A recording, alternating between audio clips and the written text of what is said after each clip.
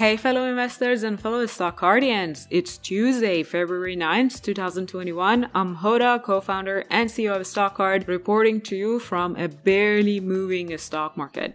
Tuesday turned out to be somewhat calm, with all three indices finishing the day barely moving away from where they started. Among the three, the Nasdaq index was the most active one, and even that one barely finished the day in the green. There were quite a few noteworthy winners today. Let's go through some of them quickly. Shares of Canopy Growth were up more than 12%. The Green Rush leader released its latest quarterly earnings report and announced the company is on its path to profitability in the second half of the year. That's quite impressive and makes me certainly happy for holding on to my CGC shares all along through the cannabis sector's drastic decline in the last year or so. The main reason I held my shares was the fact that the company had quite a lot of cash and the backing of Constellation Brands to plow through the challenging times. Shares of Lyft were up more than 7%, especially in the after hours. The company announced its earnings report and shared a 3.5% spike in the number of riders in the last quarter compared to 2019. That's quite interesting. There was no pandemic in 2019, and the spike in the number of riders is a sign that the economy is on its way to recovery.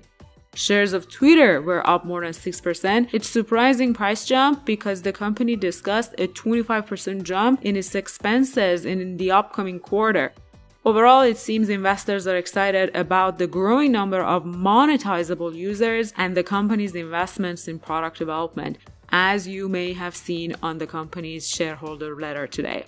Also, quickly, let's talk about Glue Mobile. Shares of Glue Mobile were up more than 34%. You may have seen it popping up on the popular tab on the Discover page. The excitement is thanks to the acquisition news by Electronic Arts. Gaming industry is quite adamant about acquiring the smaller companies. There were quite a lot of other winners today. Solid earnings report have been the main reason for quite a few upward green arrows in the market today.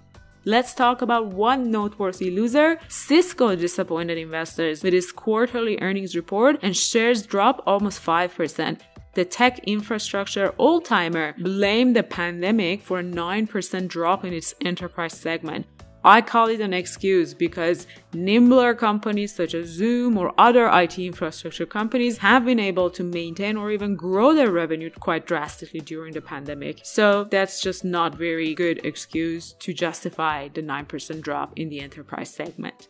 Let's wrap the day by an update from the feature tab. The Duo Live Ops team of Shama and Felipe at Stockcard published the latest list of stocks on the feature tab, and this time they focused on the much talked about Streamin War. This new collection of stocks is quite interesting. It covers companies from subscription-based video streaming, music streaming, podcast streaming, all the way to even audiobook platforms. I encourage you to do two things.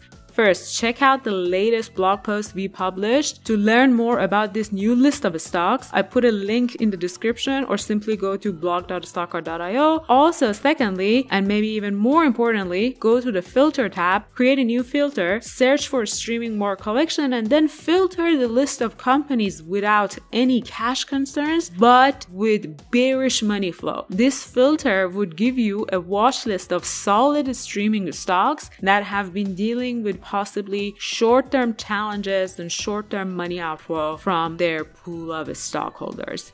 Play around with the combination of filters and collections such as the Streamin Wars to discover watchlist-worthy stocks. As always, if you like to give a Stockcard VIP a try to research as many stocks as you want and follow successful investors' portfolios, use promo code ROLLWITHOURCEO, all lowercase and in one word.